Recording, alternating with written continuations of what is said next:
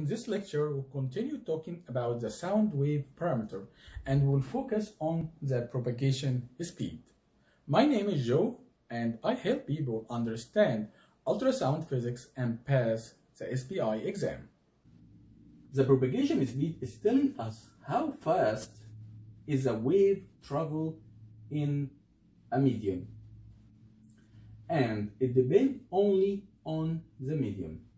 Example, speed in soft tissue is 1540 meter per second, and as you see here we use the unit of meter per second. Why is that?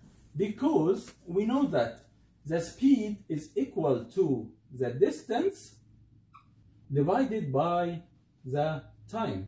So that's why we can use any unit of distance divided by any unit of time. Think about the propagation speed as if you are thinking about the highway speed limit. If the highway speed limit is 65 miles per hour, you cannot change the speed limit. Speed limit is something that you cannot change it. So same thing for the propagation speed. There is two factors of the medium that are affecting the propagation speed. The first factor is the density. The second one is the stiffness or the bulk. The density is the concentration of the material in the volume. Remember, the density is one of the acoustic variables. And we said that the density is equal to the mass divided by the volume. That's why we use kilogram per centimeter cubic for the density. If you look at these two materials, which one is having more density? Is A or B? As you see here, we have more dots here, and that means that this material is more dense. Speed is inversely related to the density. And inversely related to the density means that when the density increases, the speed decreases. And when the density decreases, the speed increases. Stiffness is how hard is the material. And when the stiffness increases, the speed increases. When the stiffness decreases, the speed decreases.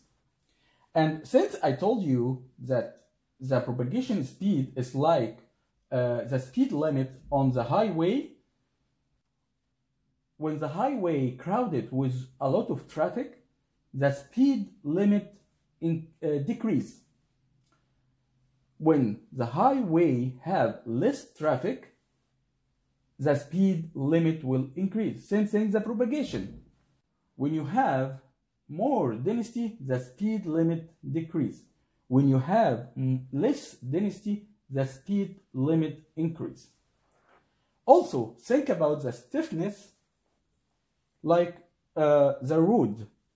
If you have a hard road like concrete and you have another road like sand, you can drive faster on the concrete, but you will drive slower on the sand.